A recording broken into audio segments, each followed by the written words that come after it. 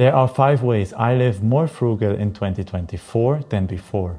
And I want to share these tips with you. And I hope you get some value out of them.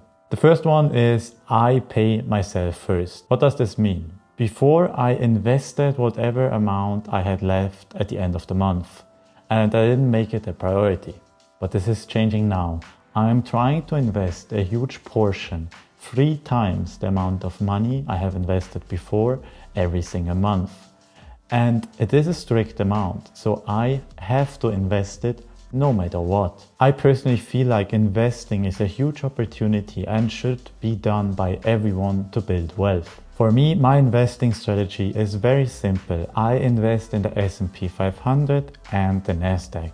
These make up about 50% of my investment portfolio. Other than these 2 ETFs, I invest into 2 famous copy traders on eToro, which is a feature special on the platform I use.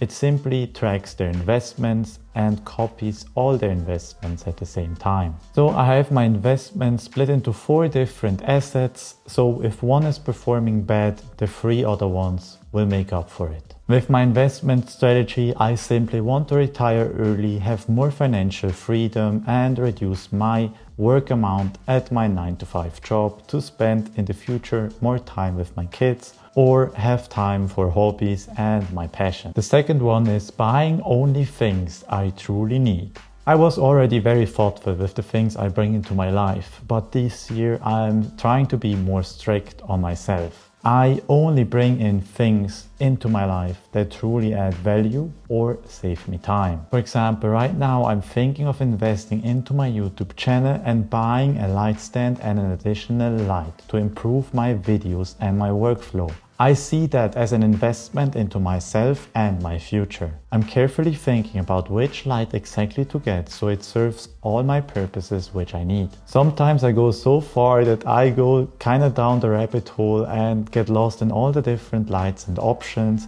but it's also a process I enjoy a lot.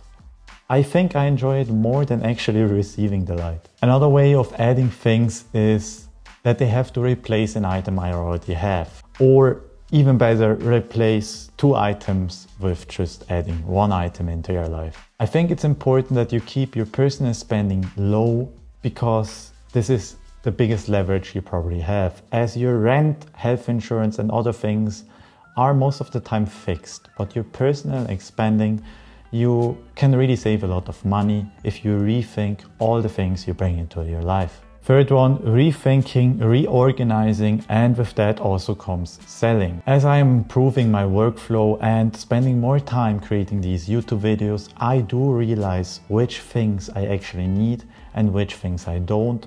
Plus I also realize what saves me a lot of time. So I do have a lot of cables, accessories and tech things I thought I actually need, but I do not need them or I barely use them at all. And if I do, they're kinda annoying. So I'm not jumping into conclusions and immediately selling everything. No, I take my time and carefully think about the items which I already in my life.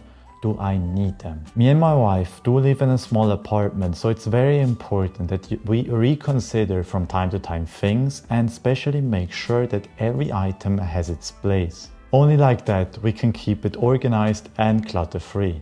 Plus, I go through my closet about every 3 months, which is where I store most of the things. So I'm reorganizing as I'm going all the time to make sure every item I have, I actually know what it is for. If I do find an item I do not need anymore or haven't used in the past 3 months, it gets donated or I sell it and make some money back from the purchase. Another favorite of mine on how you can save money is spend free activities. Taking time off is very important. It not only refuels your mental health and your creativity, it is also important that you spend time with your partner or family and friends. I have learned this the hard way about a year ago when I was close to burning out. I always saw taking time off as being unproductive, but I've realized it's the opposite. When I take time off, I'm thinking passively about new creative ideas or new video ideas and projects I want to do. So at the end, I am very well productive. My favorite way on taking time off is to spend free activities. Taking a walk in nature, going to a city you have never been before, or taking a walk along a river, things like that. These things are not expensive. Besides the cost of you driving to the city and maybe a drink or something, it is nearly for free. You can also bring your own drinks, you can get a picnic, make sandwiches and enjoy a nice lunch at the lake. Currently it is winter here in Switzerland, so a lot of these activities are a bit colder and sometimes we rather stay at home in our warm cozy home, but I'm very excited for spring and all the activities we will do then. And the last one, simply be content with what you already have. Sometimes we need to be content and happy with what we already have.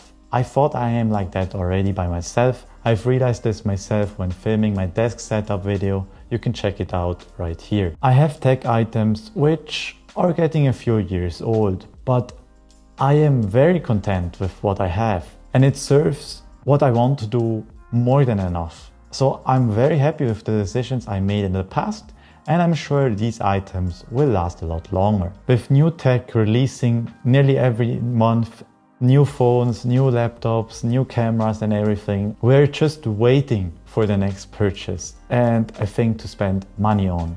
But we have to ask ourselves, do the items we already have just do their job good enough?